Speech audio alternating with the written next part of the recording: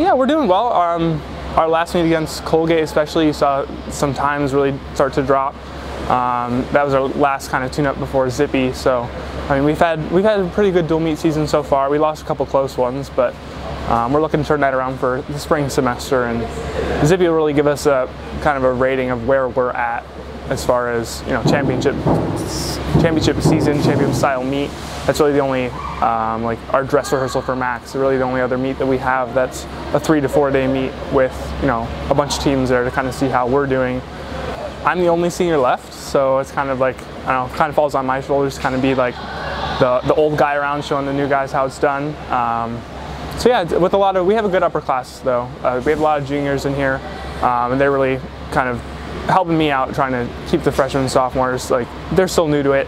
It takes a while, especially for freshmen, to adjust to the training we do, the different types of classes they have to take, the schedule and everything. So I think we had a great transition this year from our freshmen coming from high school into college life, seeing how it's going, their transition into dealing with, you know, we swim for 4 hours a day some days, and with class, study hall, things like that, it can be a lot. So we've had a good upper class of kind of guiding the underclassmen as they come into college and see what college swimming is really about.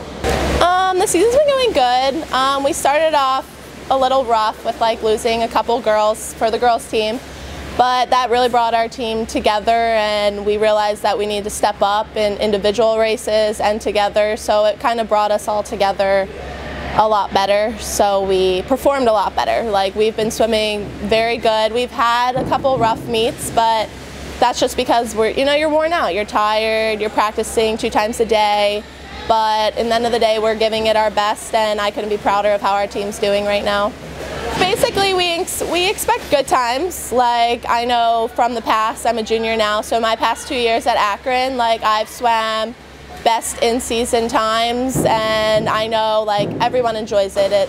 It's a team environment, like we pump each other up, so we all get good times. Like I said earlier, the facility's very nice. You're going against top teams, so it helps us push ourselves and go fast. I mean, that's the goal, to go fast, go your best time, so you're preparing yourselves for Max. It's our second biggest meet of the year after Max. This is, we're kind of rested, we're ready to go for this weekend, and there's going to be some big teams there this year that haven't been there years past. We have Oakland coming, Cleveland State, so we're going to have some big teams that are ready to swim fast too, and they'll give us a reading as to where we stand as far as those other they're bigger teams than we are. So we have to kind of bring it this weekend, try and get into those A finals, see how many finals we can make, see how many people we can put on the podium, things like that. Especially for the freshmen coming in, it's really good to have this as like, it's very similar to Max. It's 4-day competition, 3-day competition.